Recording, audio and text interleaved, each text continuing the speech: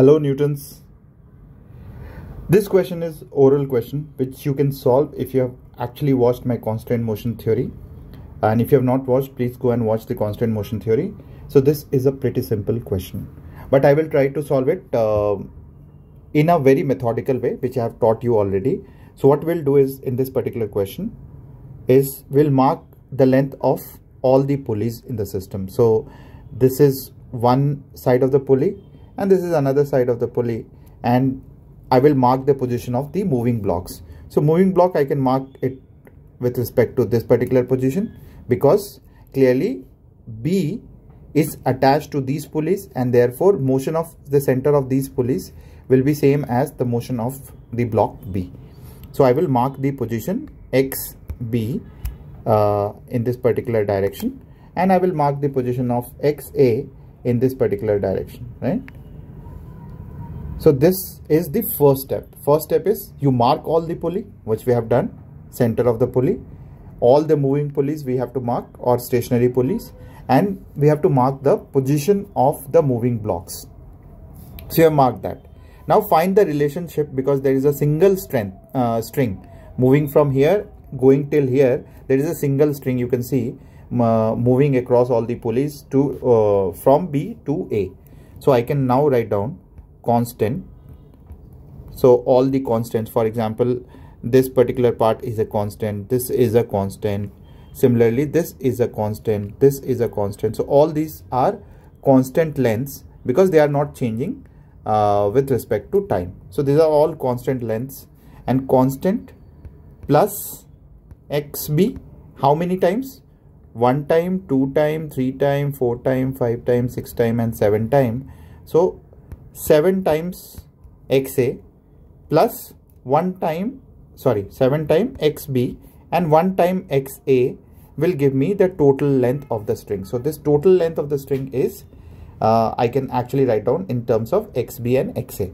And now from here, differentiating it gives me the result. So 0, because the differentiation of constant is 0, plus 7 times velocity of B plus velocity of A will be equal to 0, because differentiation of again a constant is equal to 0. And from here I will get the relationship between A and B, that velocity of A is equal to minus 7 times velocity of B, and this negative sign indicates that if velocity of A is in this direction, B will be moving upward in this particular direction, and that is how the negative sign is, and the relationship is VA is equal to minus 7 times VB. So this is your answer, which you could have actually found it orally also without any pen or paper. Now the next question is interesting, and I want every one of you to write your answer in the comment box. Next question is interesting. Please pause this video, try this question, and write the answer in the comment box. I want to see all of you who are trying this particular question. So again, we have to find the relationship between A and B, but here in the question I have said we have to find velocity of A with respect to B. So we are setting over here. I have also attached a relative velocity here, and we have to find the velocity of A. First is relationship. So how will we find? So let's say I mark some origin, and I will mark the position of, let me just remove this particular person, and I will mark all moving pulleys from that particular origin, because here both the blocks can move. So therefore I will actually put some origin as the starting point, and I will mark this pulley. This is the pulley, the second pulley, and the third pulley or the fixed point is this. So we'll mark this fixed point as well. So let's say this is, I will say XB. I will mark this position as XB. Let's say I mark this position as XA and this position as X. Let's say we call this as C. I mark this as XC. So now I can actually write the relationship between XB, XA and XC. So clearly 1, 2, 3, 4, 4 times xc, 4 times xc minus, now you can see clearly what we have to minus. We have to minus this particular position or this fixed pulley's position. So how many times should we minus this? We will minus it. So 4xc, no, 1 second, I have to check. Okay, so what we'll do is we have to take this length, 1 length, 2 length and 3 length, and then this is a separate length, right? So we have to take this length, and that plus constants, this constant, this constant, this constant, this constant and this constant is the not this one, not the last one, but all these constants will make the total length of the string. So let us check. What we have to do is we have to take xa, if I take this position minus this xb, so if I actually subtract this xb, we'll get one length like this. So one singular length multiplied by 1, 2 and 3.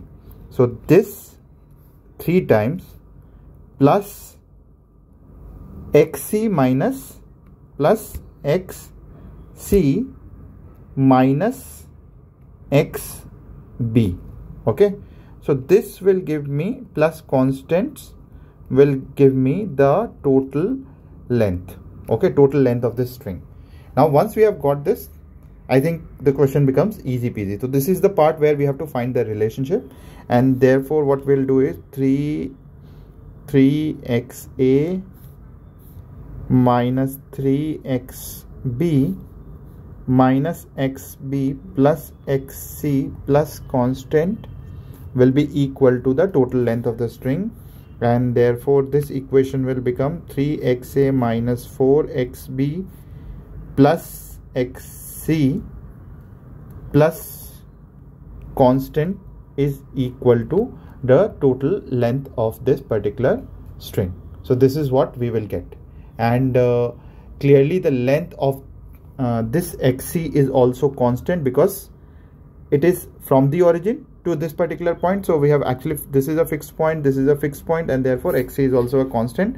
So I can say this entire thing is a constant, and therefore differentiation of this will become equal to 0, differentiation of this will become equal to 0, and we'll get 3 times velocity of A will be equal to 4 times velocity of B, and that is what we will get. Okay, so clearly all, if velocity of A is in this particular direction, then velocity of B is also in this particular direction, and we'll get this particular relationship.